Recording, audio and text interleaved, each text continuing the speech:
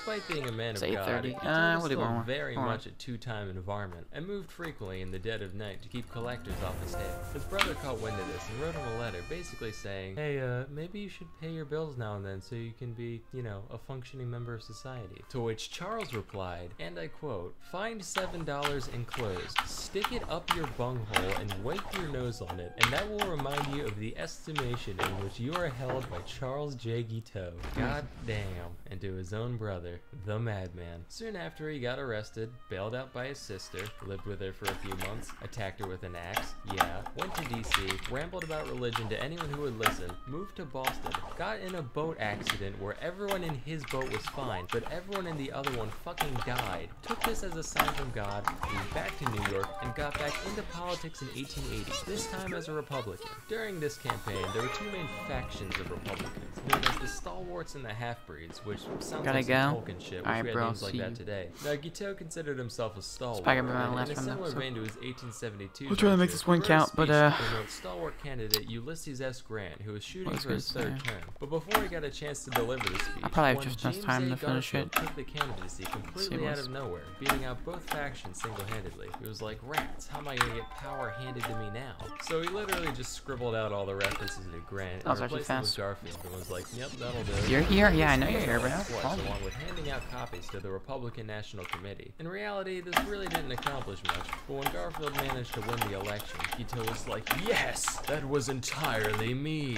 Garfield is in my supreme debt. As God is my witness, he shall make me a consulate in Vienna or Paris or someplace cool like that. He went to DC to await his inevitable appointment, but obviously nothing happened. So he started writing letters. A lot of letters. When that didn't work, he started actually stalking both Garfield and the Secretary of State, James Blaine, intercepting them in hotel lobbies, just being like, oh hey, yeah, it's me, the sole person responsible for your success. Say, how about a consulship?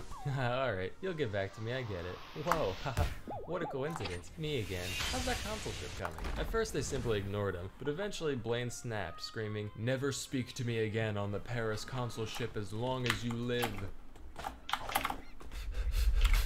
Damn you, Garfield! I sense a disturbance in the force.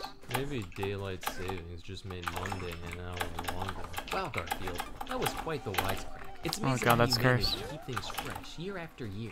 Burn in hell, beige dome. At this point, Guiteau completely renounced any faith in the current administration, and after a lifetime of clout chasing met only with disappointment, he decided his only option was straight up going postal. He convinced himself that it was now God's will to remove Garfield from this mortal plane in order to put his stalwart vice president, Chester Alan Arthur, into power. When he went to buy a revolver, he was given the choice between a wood grip and an ivory grip. He went with the ivory one for no other reason than he thought it would look cooler in a museum, and on July 2nd, 1881, he ambushed Garfield at the Baltimore and Potomac Railroad Station, shooting him twice in the back and mortally wounding him, all because he wouldn't give him a job. Garfield managed to hang on for 11 weeks before finally dying, which sounds like hell. Today's modern physicians actually believe that Garfield could have easily survived the incident if it weren't for doctors digging through him with unsanitized tools. Hey modern medicine, thanks for not being worse than literally no medicine. It means a lot. But that didn't stop Guiteau from being formally charged with murder, and that's exactly what he wanted. Matter of fact, Guiteau was over the moon, taking his new nationwide infamy as the fame he always deserved. His trial was just bananas, with Guiteau hurling obscenities at just about everyone there, including his own defense team, and formatting his testimony as an epic poem which he recited in full. He even dictated an autobiography to the New York Herald, which, get this, he ended with a personal ad for a nice Christian lady under 30 years of age. What a baller. When the guilty verdict was read, he called everybody there low consummate jackasses, and on June 30th, 1882, Guiteau smiled and waved to his adoring fans as he was walked to the gallows, where he recited a repetitive, deranged poem he wrote that morning, which was performed in a high-pitched falsetto voice, since it was written from the point of view of a child. He asked for a full orchestra to play during the reading, but I don't have to tell you that went nowhere. And promptly thereafter, he was home. When the gallows dropped, people were probably like, oh, Jesus, it's finally over. I just came here for a nice little execution. They subject me to all that? Oh, my money back, frankly. So it just goes to show, you can't always get what you want. Unless that thing is getting everyone to hate you. That's extraordinarily easy. But for everything else. This run will You're die? a combination of hard work and know-how. And it wasn't While like former must ultimately come from within. There's plenty of resources curse out the there run or for whatever. I all. don't remember. The best of which is a seldom talked about little startup called Skillshare. Sponsor time. Okay, Skillshare buddy. is an online learning community with over 25,000 classes in design, business, technology, and more. Premium membership gives you unlimited access to high-quality classes on must-know topics, so you can improve your skills, unlock new opportunities, and do the work you love. A wise philosophy. Wood-fired pizza? How will pizza get a job now? Wood-fired pizza? How will pizza get a job now? This video is sponsored by Skillshare. Gaming.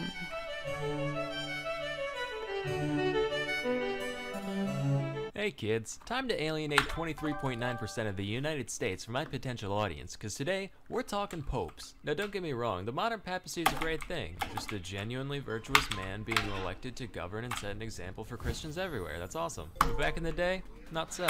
See, in the Middle Ages, the church was one of the greatest powers in the Western world, having massive influence over monarchs and laymen alike. And as we know, with great power, comes great tomfoolery. Here's some of the less wholesome popes that history has to offer. Pope Stephen VI assumed the pontificate in May of 896, during a time of great instability for the papacy, where rulers and families of all different shapes and sizes were vying for influence over the Catholic Church. As such, successive popes from this period often had different ideas about how things should be run. Stephen, for example, didn't much care for Pope Formosus, the guy before last. Why? It's complicated. Even if I could wrap my head around all this, it'd probably be boring as hell. So just take it on good faith that Steve had a lot of beef with Formosus. So much beef, or as we call it, papal bull, that Stephen couldn't even be happy that the dude was already dead. So he had the 8-month-old corpse of Formosus dug up, dressed up in pope clothes, sat down on a throne, and literally put on trial, with a deacon appointed to give all his responses for him. So you thought you could get away from the law with that little dying stunt of yours. Well, tell me, Mr. Thrombosis, did you violate canon law, commit perjury, and pretend to be a bishop when you weren't? Yes, pasta fazool, I am a fool. I've heard all I need to hear. This court finds you guilty, and everything you did as Pope, we legally declare to be fake and dumb and stupid and dumb. Now throw him in the river. What? The river? Can he do that? See the hat? That means I'm Pope. P-O-O-P Pope. You better 3-point that bitch into the briny deep right quick, or I'm gonna raise hell. Metaphorically. So they threw him in the river. This whole thing caused an uproar among Formosus supporters, and after Formosus's corpse was allegedly seen performing miracles at the riverbank, Stephen ended up being overthrown, imprisoned, and executed by strangulation. The body, now slimy and disgusting, was fished out of the Tiber and reinterred in St. Peter's Basilica, where it rests to this day. Next, we'll talk about John the 12th. Also, This what guy is this already space looks like Bible? one of my characters. Why don't we just, yeah, there we go. This guy ascended to the throne when he was just 18 years old, which is insane. If I was elected world's biggest hat wearer at that age, you better believe things would get real unpapal real quick. I'm talking gambling, hookers, setting fires, and toasting to the devil. And wouldn't you know it, these are all things John the 12th did. It's said that he took the sacred palace and literally made it into a whorehouse. Matter of fact, while researching the guy, I stumbled across this list of sexually active popes. This is a real Wikipedia article. Take a hike, toilet paper orientation. Daddy's got a new favorite. John is featured prominently on this list, of course. He had a thing for widows for some reason. Personally, I'm not big on weepy old hags. I'm more of a carefree young hag type of guy, but to each their own. He also banged his niece a bunch, which not the most virtuous act, but you know, the Middle Ages and bloodline, fucking whatever. His playboy lifestyle eventually caught up to him though, leading to the Synod of Rome, where everyone got together to talk about what a piece of shit he is so they could kick him off the throne. Besides all the deviancy, there was a lot of things they had problems with. For one, someone once offered John some money to ordain a 10-year-old as a bishop, and he was just like, alright, I would have done it for free, honestly. Look how big those robes are on him, that's hilarious. He also had a deacon ordained in a horse stable, just like, oh, for fuck's sake, alright, let's get this over with. Shouldn't we be doing this in like a church? Listen, bucko, if it's good enough for Jesus to be born in, it's good enough for you to have your little cardinal party. No, sir, not cardinal, he's just a deacon. Now if you keep running your mouth, yarn. He also liked going on hunting trips now and then, generally considered to be something popes don't do, although my suspicion is that they were just tired of cleaning his big stupid camo hat every time. Probably his worst act though was putting on a helmet, followed closely in second by the time one of his subdeacons got on his nerves, so he literally cut off his dick and murdered him. So between all this and some conflicts with Otto I of the Holy Roman Whatever, Empire, dude. John was uncanonically ousted in 963. Except, as soon as Otto left Rome, nobody was there to pressure him off physically anymore. So John was like, lol, just kidding, rounded up all his groupies, kicked the new pope off the throne, and continued his role like nothing happened by early 964. But just a few months later, fate caught up with John, and he died the way he lived. Committing adultery. Now let's be real, we all have our little guilty pleasures in life. Some people like a nice bag of Cheetos, others like scented candles, or poorly drawn educational videos. Alexander VI liked watching horses fuck.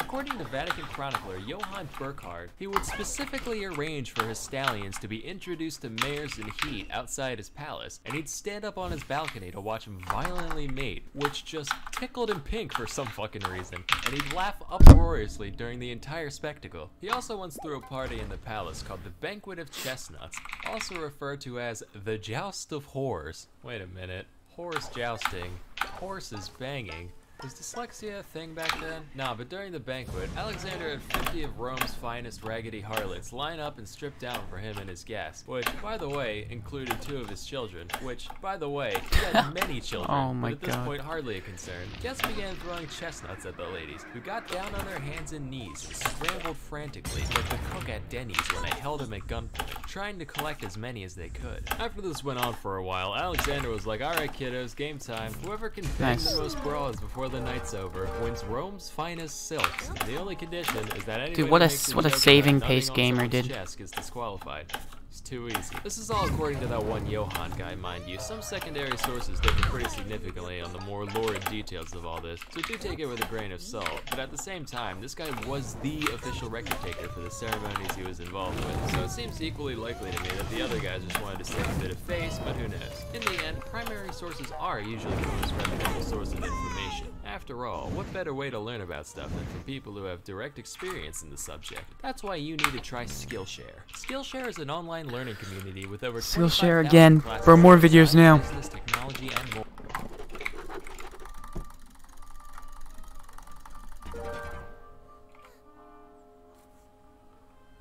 Thanks to Dashlane for Nice. sponsoring this video.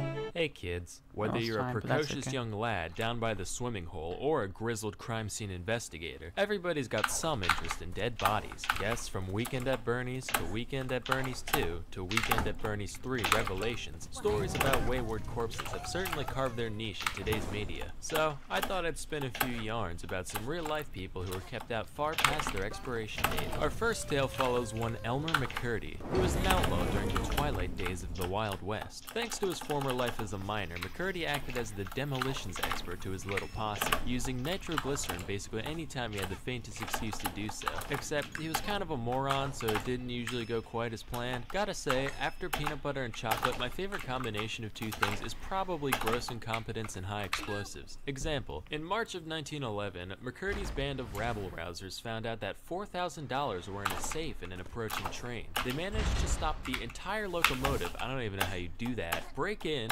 hold everyone on board hostage, and locate the safe. McCurdy steps up to plate, right? Gotta blast the thing open, except I guess the excitement kinda got to him, because he ended up using like way too much nitroglycerin, like inordinate amounts. Ended up completely destroying the safe and its contents, and what few silver coins they made out with were literally melted to the frame of this safe and had to be peeled off. Anyway, he died in a shootout with police later that year, and the undertaker at the funeral home he was sent to couldn't find any next of kin on account of McCurdy being a rambling low-life varmint. So he just embalmed the hell out of him and said, "Hey boys and girls, want to see a dead criminal? Only one shiny nickel." And since Live Leak wasn't around at the time, there weren't many places a kid could go to stare at a corpse for a while if he or she so desired. So it actually became a pretty popular attraction. Visitors would pay their dues by physically slipping the coin into the man's mouth, and the creepy-ass undertaker would come fish him out later, probably with bare hands all slowly and sensual-like. A few years passed when a couple of guys showed up claiming to be McCurdy's brothers with a note from the local sheriff to back it up. They told the undertaker they had permission to go bury McCurdy, so he reluctantly relinquished the body to the men. Except, these guys weren't his brothers.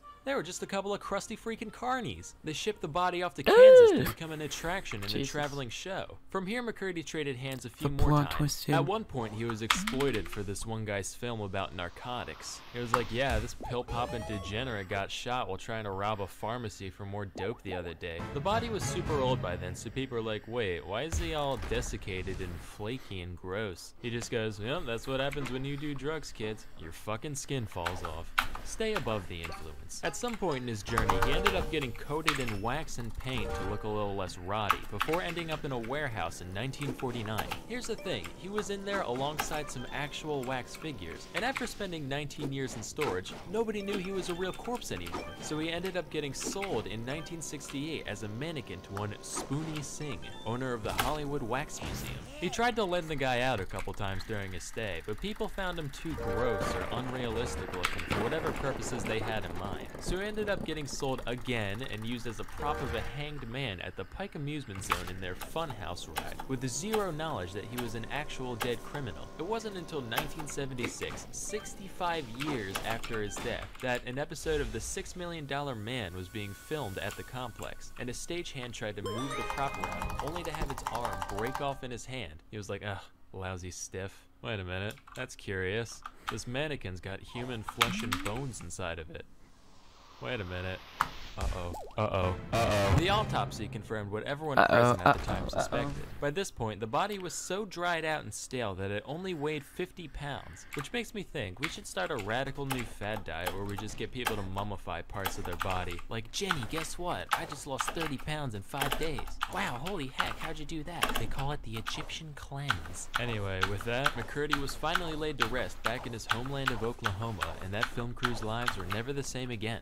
Flashback to late 18th century. Baloney. There lived a physician by the name of Luigi Galvani. This guy was a big deal. He's the dude who discovered that, hey, animals got electricity in them. And his legacy still survives today in words like weird. galvanize. One of his most famous experiments was the one where he used static electricity to make frog legs twitch on command. Around these parts, we call that the French salute. Stereotypes funny. Well, in 1803, his nephew, Giovanni Aldini, said, hey, that's pretty nifty and all, but what if we tried it on people? So the city of London was like, hey, now you're thinking with portals. One freshly executed criminal coming up. Aldini gathered a crowd and applied 2 diodes to the corpse's head, causing his face to scrunch up and one eye to flick open. Aldini was a showman though, he wanted some real action. So he then put the current through opposite points in the body, which made the whole thing flail around like Pinocchio in heat. Now today we know he was just exciting the dead muscles, right? But the people who were watching had no idea what was going on. So they were like, Jesus Christ, this guy's a fucking necromancer. Quick, go get grandma, maybe we can get in the will after all. Fun fact, this experiment actually ended up serving as inspiration for Mary Shelley's Frankenstein, which makes me wonder what other famous novels were based on real life events. Was a white whale ever pursued by a vengeful sea captain? Was there actually a mentally handicapped migrant worker who liked hugging rabbits to death? Was there ever a human soul as profoundly asinine and willfully ignorant as Amelia Bedelia? God, I hate her glassy-eyed face so fucking much. I just want to mash it into a running waffle maker and be like, huh, isn't that ironic? Grab her by her vacant fucking head, throw her out of a 747 and say, hey, why didn't you shoot yourself when you had the chance? Get it! Anyway, one thing we learned today is the importance of reputability. And just as you wouldn't want some dirty cronies Sponsor. you certainly wouldn't want the same fate to befall your valuable online information. That's why you need to try Dashlane. Dashlane's been all over the place recently, and with good reason. In this day and age... Perfect. More dead body hijinks?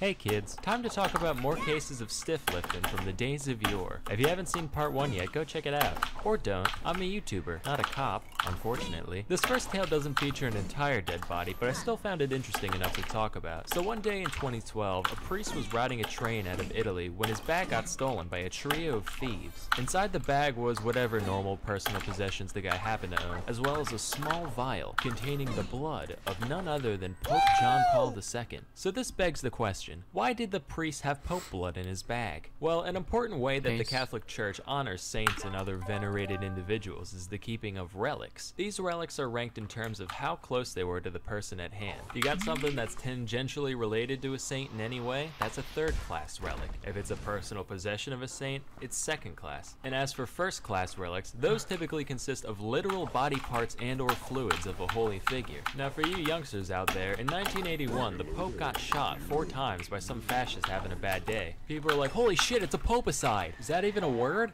No, I'm okay. Oh. Say, who left all this first-class relic lying around? So to this day, there remain 3 objects containing the fine-aged poppy juice spilled that fateful afternoon. The vial was found a few hours later by police among the reeds and grass near the station, which basically means the thieves took one look at it and were like, blood? I already make this myself. Lame. And tossed it out without a second thought. Here's the thing though, that's not the only instance of old JP2 getting blood napped. In 2014, a similar relic was yoinked from the church of San Pietro della Ienca in Italy alongside a crucifix. The fact that these were the only items taken led to 2 prevailing theories. Some people thought that, since John Paul II wasn't technically a saint yet, the relic's value would go way up once the man was actually canonized, so the thieves decided to take it now and resell it later. The other theory was way more popular with the media. After all, what use does Pope blood have other than satanic rituals? This story naturally got a lot of press, and the whole world just kind of assumed that Lucifer himself was set to return any day now. Eventually, the thieves confessed, so authorities came to the rehab facility they were staying at. They returned the cross, but when questioned about the relic, they were like, wait, what? Pope blood? Satan? Do you guys need to check in here too? Eventually, it was found in a rubbish bin on the facility grounds, which means once again, it was just casually tossed out as nonsense. You ever throw out Pope blood? Because apparently, multiple people have done that on separate occasions just in the past 7 years. It doesn't end there, of course. In 2016, this happened a 3rd time, when a piece of cloth with John Paul fluid on it was taken from Cologne Cathedral. I can't for the life of me find a follow-up to this story, which leads me to believe that they're just like, fuck it, Pope blood's more trouble than it's worth at this point. But if you guys can find some conclusion to where it ended up, let me know below. Now, our next story begins with a man named Karl Tanzler, a German-born radiology technologist in early 20th century Florida. He looked kind of like Sigmund Freud, except Florida, bro. evil looking. On the inside, he was a pretty normal dude, other than the fact that he claimed to have visions throughout his life of some mysterious dark-haired girl. Anyway, in 1930, while working at the Marine Hospital in Key West, he met a young woman by the name of Maria Elena Florida represent, bro. called Elena for short, and he said, oh my god, that's a girl from the visions I've been having. Yeah, wait, what? We were meant to meet today. We must be soulmates. What, don't you have like a wife and 2 kids? Destiny. Hoyos was soon diagnosed with tuberculosis, which was considered fatal at the time, so naturally, Karl decided to handle her. That hit! Going as far No as way, that was convincing so her lucky. family to let him visit their home every day. Except he was a radiologist, so even if there were reliable means to treat tuberculosis no at other the time, he definitely didn't have the credentials to do so. But whatever, this is the past we're talking about after all. That place was a shit show from start to finish. I'm not about to get on somebody's case for a little clerical error. In addition to whatever salves, It's coming to the point where this is actually unironically harder than my football. Tanzler showered her with gifts of clothes and jewelry. I know he meant well. It's actually unironically harder. Illness, I just be insulted. For like, some wow, godforsaken reason, this quick kill is literally harder than my quick kill. For some reason, it's just harder. I miss it way more. In love with you. Oh my god. I'm so glad you feel the same. Hoyos inevitably succumbed to the disease, leaving Tanzler heartbroken. He just wasn't ready to part ways with his pestilence-riddled sweetheart, so he asked the family's permission to commission an above-ground mausoleum for their daughter. And since this was the early 20th century, they said, what a sweet, selfless man. I'm sure he'd never do this just so he could commit crimes against nature. Then he was like, oh yeah, by the way, could I have some of her hair too? Sure, kind stranger. Here's a bag of her hair we just had lying around for some fucking reason. Bro, Again, kind stranger. No red flags here. This He is went the to origins visit of her kind dwelling stranger. nearly every night for 2 years. Then finally one day he said, you know what, kid? You're alright. Say, how's about we ditch this musty old mausoleum and go back to my place? I'll take that as a yes. So we took her home in a little red toy wagon, which is ridiculous. It makes me picture him skipping around, whistling the merry tune, "Hey neighbor." Now here's a riddle for all you intellectuals out there. What do a dead body and a used PT Cruiser have in common? Sure, they both taste terrible, and you never want to be seen in public with one. Most importantly though, they're a depreciating asset. But hey, that didn't stop old gnarly Carly from sprucing her up any way he could, wiring her bones back together with coat hangers, replacing her skin with wax and silk, making a wig out of that bag of hair from earlier, and soaking the body in massive amounts of perfume and disinfectants, for obvious reasons. He claimed to have been instructed to do all this by Elena's spirit, which he would apparently talk to frequently. He also did, you know, that thing eccentric loners do with dead ladies in their house, but we won't talk about that. This went on for 7 years, 7 hot and humid Florida years, until 1940 when Elena's sister saw him dancing with some lady through the curtains. She's like, "Aw, how cute. I'm glad that old bag of lentils has finally found love." Walks in, comes to find out it's her fucking dead sister. So the cops come, but there isn't any conclusive evidence of any flirting and philandering with the body. So the only crime Carl could have been charged with was grave robbing, except the statute of limitations was already up by the time he was found out. So they just took the body, tipped their hats, and went on their merry way. Tanzler still missed Elena dearly, but since he couldn't have her cadaver, he crafted a crude homemade effigy of the lady, which he lived with for the rest of his life. Here's the part that really gets me though. He apparently went back to live with his estranged wife once the jig was up. Just like, "Hey babe, I know we haven't talked since the whole corpse thing, but I've been having trouble making rent. Do you think I can come crash for a while?" "Sure, come right in. I'll take your coats. Would you and the demented life-size replica of your long-dead lover that you left me for like a cup of tea?" "I'd like one. None for her though. It goes right through her." Of course, I'm making all this out to be a horrifying thing for the goofs and gaffs of it, but at the time, a lot of people read the news stories about Tanzler, and many actually sympathized with the man. They saw him as the distraught, hapless romantic that he saw himself as. Toothy you know why they had that compassion? Because they listened. Say, what would the world look like if we all listened more? Sponsor time. Listening to audiobooks inspires us, motivates us, even brings us closer. And there's no better place to listen. 8 is like a 1x. I don't even know if I can beat that. What should you listen to, you ask? If I was just doing work on these sponsors, dude. Hey kids, if you've ever been Black Friday shopping or visited the Diablo subreddit recently, chances are you've encountered mass hysteria at some point. Mass hysteria is known medically as mass psychogenic illness, or MPI for short. It's basically just when a bunch of people start acting a fool for no discernible reason other than maybe a stressful environment. Being that this sort of thing is naturally very noticeable, there's loads of documented cases found all throughout history. Let's take a look at a few. This first one is what made me make this video in the first place. So one day sometime in the Middle Ages, a group of nuns in a French convent were enjoying a quiet, uneventful day, until one of them decided to start meowing.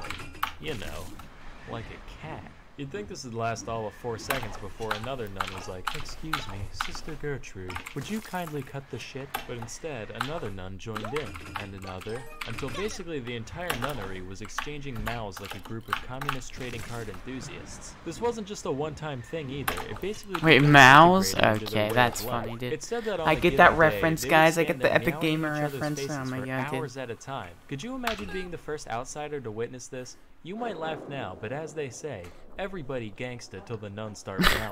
I'd void my bowels and move to Malaysia without even thinking. Miles more terrifying than this pile of garbage. As you can imagine though, after a while it stopped being scary and just got annoying, leading to the neighbors calling in a band of soldiers to deal with the situation. "Hey guys, can we talk to you for a sec about Yeah, that. All due respect, but we have orders to literally beat the hell out of you with whips till you start acting like people again. Sorry sir, it's just force of habit." Haha, habit. Seriously though, we would rather go to hell for throttling a gaggle of nuns than put up with another minute of your bullshit, caprese. Our next event took place in the parish of Fatima, Portugal in the year 1917. It all started with 3 shepherd children, ages 10, 9, and 7 respectively. They were like, "Greetings, fellow Portugueseites.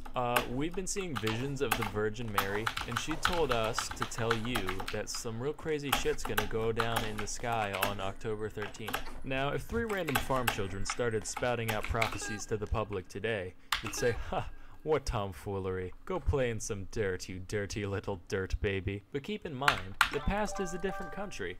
And Portugal's a different country, so that's like different countries squared you gotta think about. Plus this was during World War I, a time where a lot of people were holding out for a miracle to begin with. So the kid's story was actually picked up and even spread by local newspapers, to the point where, when the day finally came, at least 30,000 people gathered in Fatima to witness the alleged miracle. Lo and behold, on that day, the sun began zooming around, careening towards Earth and sending rays of multicolored light cascading across the sky, creating a light show like nobody's ever seen. Keep in mind, this happened in the 20th century, way after the era where belief in divine jiggery and or pokery was considered mandatory. So naturally, there were plenty of skeptics and non-believers present, and even they saw it all happen. Or so they thought. How do we know the sun didn't really whiz around haphazardly that day? Well, number one, use your frickin' brain. And number two, accounts differed wildly from person to person. While some say the sun zigged hither, others say it zagged thither, and others still said it shined a brilliant yellow and stayed perfectly still. As such, it was eventually concluded that the event was just a combination of MPI and stuff with too much sun staring. Although I'd like to believe it was real, just that Jesus' illusion skill was way higher than his alteration at the time. Yep, that's it. Sam's going to hell. Why, for blasphemy? Trust me, that was the least offensive part of that joke. Our next tale took place in 1962 in Tanganyika, which is basically just the beta version of Tanzania. That's okay. The nation had just declared its independence from Britain the previous year, and with the future so uncertain, tensions were naturally running high around this time. One little girl in a Tanganyikan school ended up handling the stress in a bit of an unusual way. Rather than overeating or staring at her ceiling for hours like a normal person, she just started laughing, and laughing, and laughing. Pretty soon, her classmates at the all-girls school she attended began to join in, to the point where 95 of the 159 students called the Gigglies, which lasted anywhere from a few hours to 16 days straight. Beyond just the unprovoked cackling, other odd behavior included aimless running and occasional violence. The problem got so severe that the school was forced to close down temporarily, leading to the chortlers roaming the streets, spreading the affliction further. Thousands of people from all strata came to be affected, with 13 additional schools being shut down in the process. Over the course of the hysteria, several other symptoms began to present themselves as well, ranging from obvious ones such as breathing problems, fainting, random screaming, to more anomalous things like rashes. Despite all this, no physical cause could be found, leaving MPI as the only explanation. The epidemic finally died down after between 6 and 18 months of day-in, day-out laughter, depending on the village. While this whole thing likely sucked for most people involved, it probably... We are gaming right now. A lot of the time when I'm alone, I'll think to myself, man, if I ever go full schizo, I hope I'm one of the laughy ones, not one of the screamy ones. With this story in mind, just maybe, if I put my mind to it and believe hard enough, I can be both. Flashback to the year 1518 to the city of Strasbourg. Can I make some alt accounts? What do you mean by that? Mrs. Trophy began fervently dancing in the streets for no discernible reason, for hours, then days. All without music, of course. Her only breaks consisted of occasional food intake and passing out from exhaustion when night came. If you saw that today, okay, that makes sense. But apparently people found it pretty inspiring, because within a week, 34 others had joined in, and after a month, there were around 400. This wasn't your casual bobbing up and down neither. This shit made Zumba look like Tai Chi. Here's the best modern day simulation. Crafting dweller, crafting dweller. I remember. I'm gonna remember.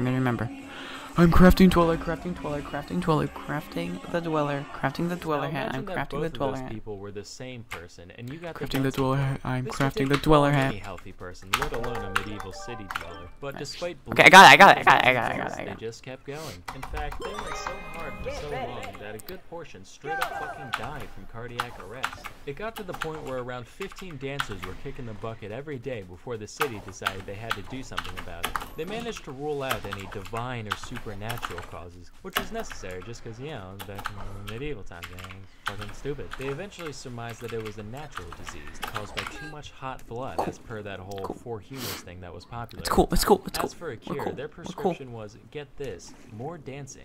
I can see where they were coming from. It's pretty sound logic. If you got a song stuck in your head, you play it till you're sick of it, same kind of thing. But here's where they goofed.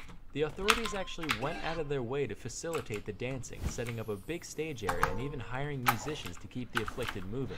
All this achieved was attracting more passerby. My mom's gonna come home soon. I'm gonna have to explain to her why I'm on the computer at 9 o'clock. Let's get in on that, causing the contagion to I'm in the middle of a hat run, Mom.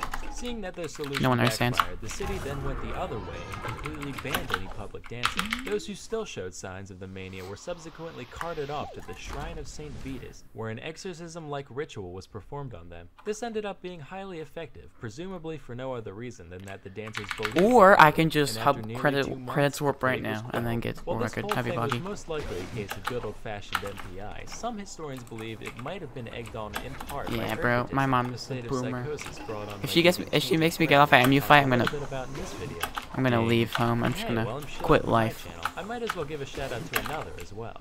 Today's video was sponsored by Cheddar, a network focused on producing fascinating content covering topics like technology, products, businesses, and the like through the lens of innovation. Here's one about desire. I got that gamer cycle. You know, like those lines of dead grass from people taking more convenient.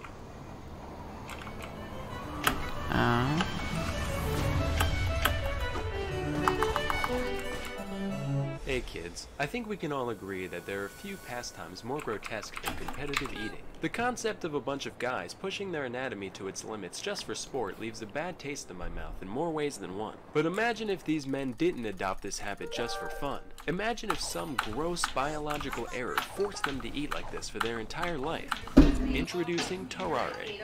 Tarare was born in France around 1772 to a poor farming family. It's said that his appetite was so voracious that, by his teens, Tarare could eat an entire quarter of a cow carcass in a single day. You'd think he'd be like mega obese, but no, he only weighed 100 pounds by age 17. However, there were still a few things that stood out about Tarare appearance-wise. For one, he had a huge, stretched-out mouth with horribly stained teeth. He could reportedly fit 12 eggs in his cheeks at once, much like a chipmunk keeping its chipmunk eggs warm. Additionally, when Tarare was full, he'd get a crazy octomom gut going, and any other time, he'd have a huge flap of stretched out skin hanging around his waist. He also stank to high hell, even by 18th century French peasant standards. He was described as reeking, quote, to such a degree that he could not be endured within the distance of 20 paces. So between all this and his horrendous outhouse flooding dumps, his family had had enough. Alright, you're eating us out of house and home here. You gotta go, man.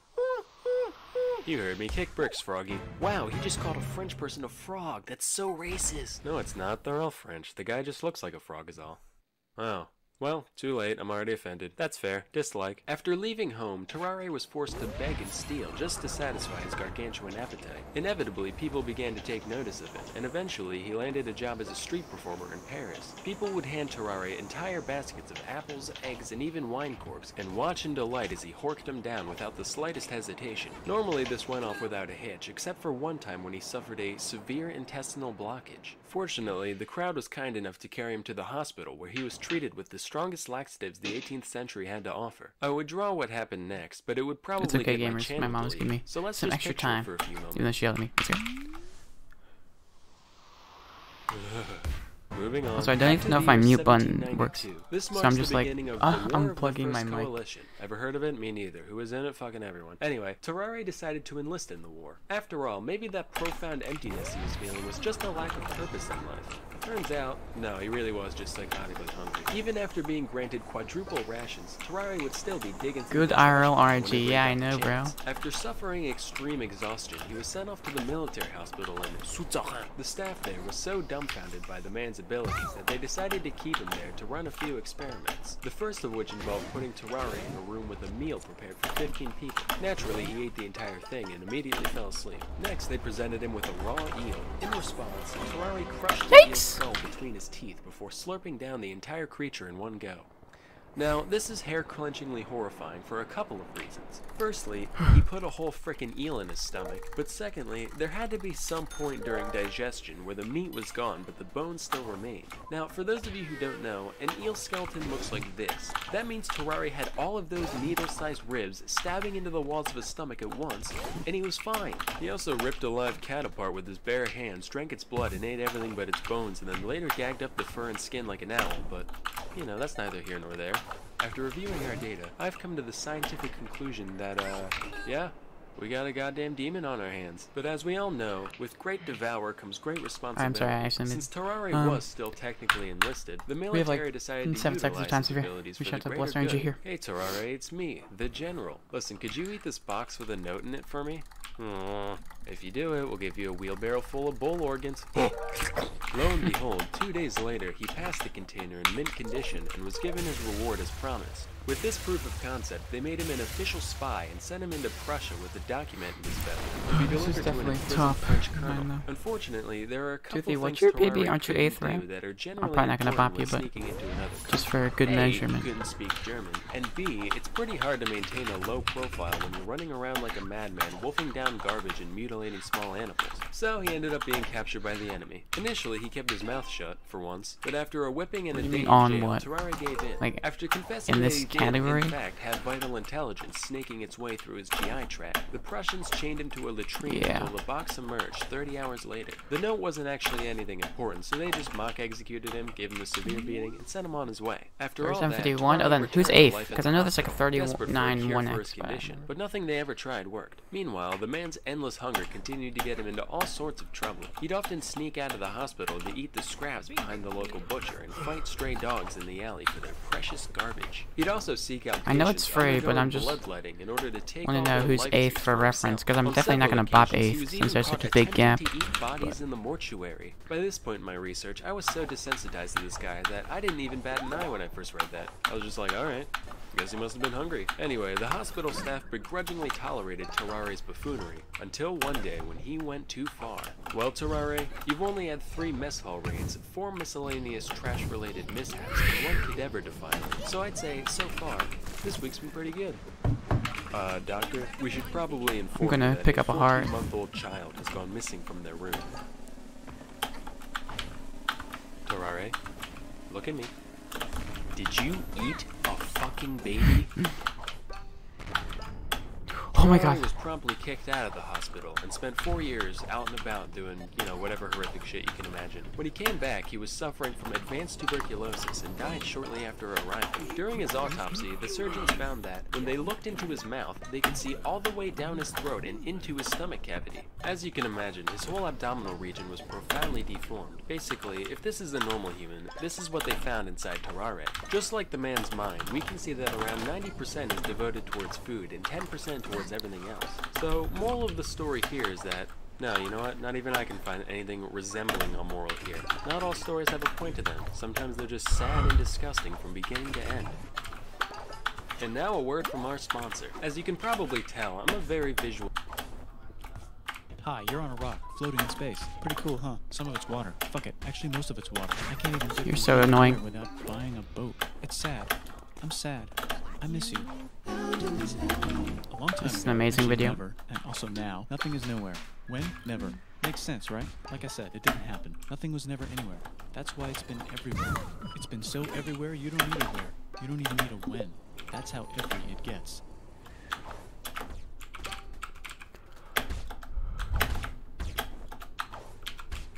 Papega?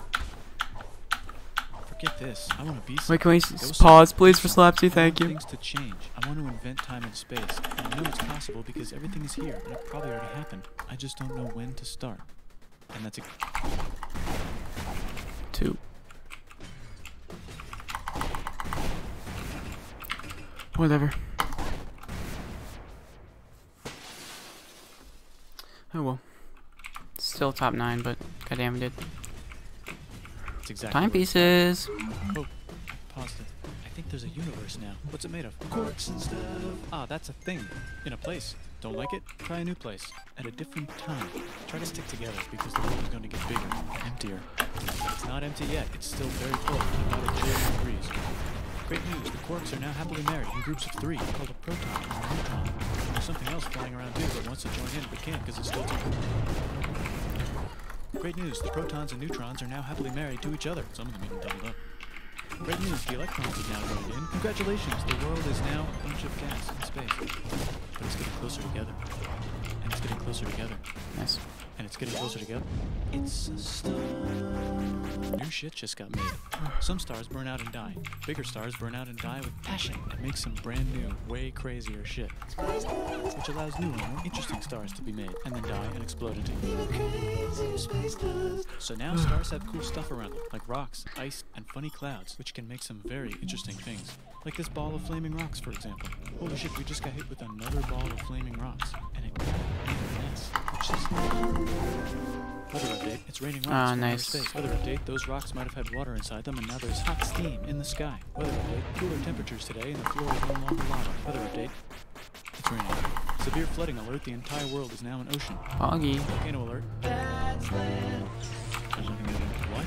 Something's alive in the ocean.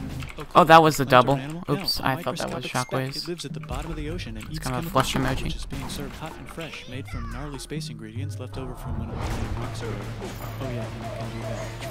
It has secret instructions written inside itself telling it how to build another one of itself. So that's pretty nifty, I would say. Tired of living at the bottom of the ocean? Using a revolutionary technique, you can convert sunlight into food. Side effect, now there's oxygen everywhere and the sky's blue. Then the Earth might have been a snowball for a while, maybe even a couple of times. It's a sponge, it's a plant, it's a worm, and some other types of weird, strange water bugs and strange fish. It's the Wait, why am I so mashing? Wow, that's animals and stuff. We're still in the ocean. Hey, can we go on that? No. Why? The sun is a deadly laser. Okay. Now the animals can go on land. Come on, animals, let's go on land. Nope, can't go. And there's no food yet, so I don't care. Okay, will you learn? Where are you going? What's up here? Maybe inside some bugs. A fish. Okay, so I can go on land, but I have to go back to the water. Use a strong bowl. Put water in it. Yes. The baby. In an egg. Is that 2x? Baby in the egg. In the Pause water. trap? In the egg. Works for me. And now everything's huge, including bugs. Want to see a map of the land? Sure. Oh fuck, now everything's dead. Just kidding, here are the survivors. Keep your eye on this one because it's about to become the dinosaurs. Here's another map of the land. Yeah, it broke apart, don't worry about it. It does that We all did the the time. Here thing, comes a we meteor. did the PB. Oh gosh, now I'm gonna have to actually learn better It's mammal strats, time. dude. Here come the mammals. God. Look at those breasts. Now they're Damn gonna it. dominate the world, and one of them just 2x, grab hey! stuff Wow, and we did walk. it. No, Awesome. walk like that and grab stuff at the same time and bang rocks together to make pointed rocks. Ouch! That set things on fire. Youch! And make crazy sounds with their voice, which can mean different things. I guess I'll have to do And now they're DSJs, everywhere. dude. Almost. That's sick. What? You can walk over That's here? sick. Cool. That's gaming. Well, I guess we're stuck here now. Let's review. There's people on the plane. And they're chasing Screenshots. their Let food. me see, Fuck it, time to please. plant Thank some you. grass. Look at this. I control the food now. Now everyone will want to be my friend and live near me. Let's all build houses, except mine is bigger because I own the food. This is great. I wonder if anyone else is doing We this. still lost Tired time of using in rocks finale, for- which is like use a metal. brother It's moment, unreal. but Better farming.